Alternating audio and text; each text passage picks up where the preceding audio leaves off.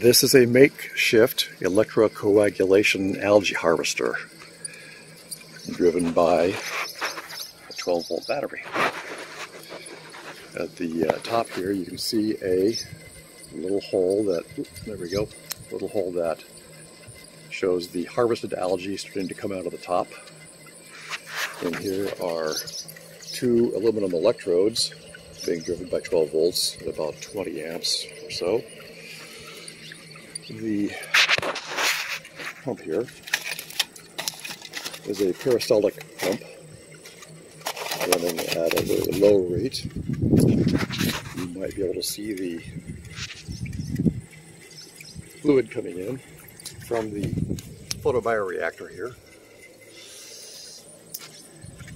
And it comes in and drops into the very top, and then as it's being coagulated, the liquid or water floats down to the bottom, where at the bottom it is taken out through this siphon into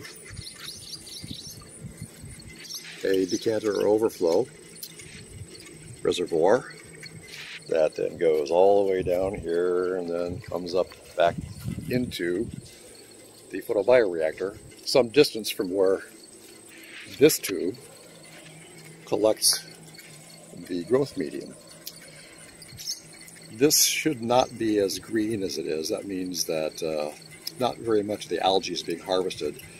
I may have gotten to the point where I need to replace the aluminum foil electrodes, since there's a sacrificial element to this stuff, because it will oxidize the aluminum.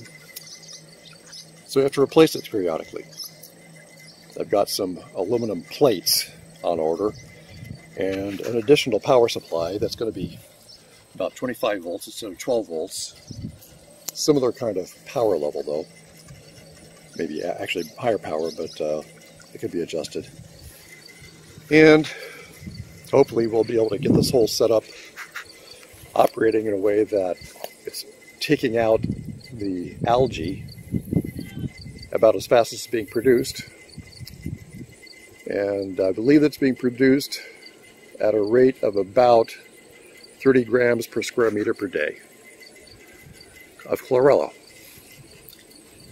There's the CO2 that's feeding it.